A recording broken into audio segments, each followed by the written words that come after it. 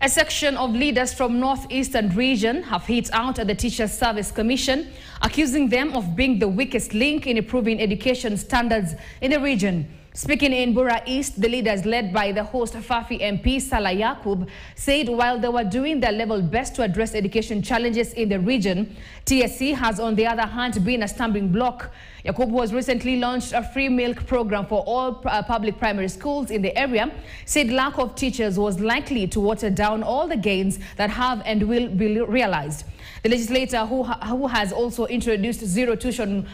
fee bursary program for all secondary school students, said that their plea to the teachers' employer body to postpone teachers to match the enrollment and replacement left due to insecurity has fell on deaf.